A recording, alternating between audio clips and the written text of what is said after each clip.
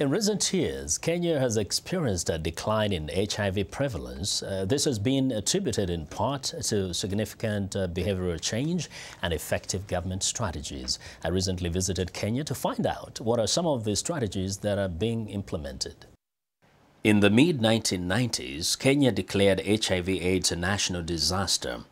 To stem the spike in HIV infections, the government encouraged its research agencies to embark on a vigorous HIV/AIDS medical research campaign. KEMRI, the Kenya Medical Research Institute, is the prime research institution in Kenya, and over the years it's been involved in research in the areas of HIV/AIDS and malaria. Scientists over here say that they are hoping that in one of these days, their ongoing research might produce a new vaccine or medication either for HIV, AIDS, or malaria. Dr. Elijah Songok is a principal research officer at the Kenya Medical Research Institute's HIV/AIDS unit. He says the institute is a pioneer in combating HIV/AIDS in the region. We were the first people to be able to diagnose that.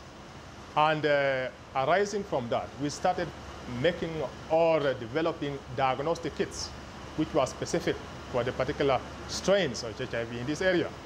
KEMRI's HIV/AIDS laboratory is currently studying the various HIV strains that are prevalent in Kenya. Dr. Songok says the HIV virus is constantly changing and undermining the effectiveness of existing treatment regimens, prevention strategies, and even diagnoses.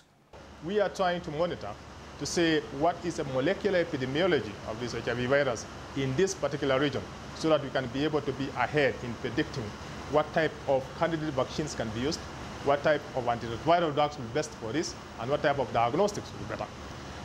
One of the mainstays of the laboratory is diagnosis for children who are born to HIV-infected mothers. Dr. Songok explains.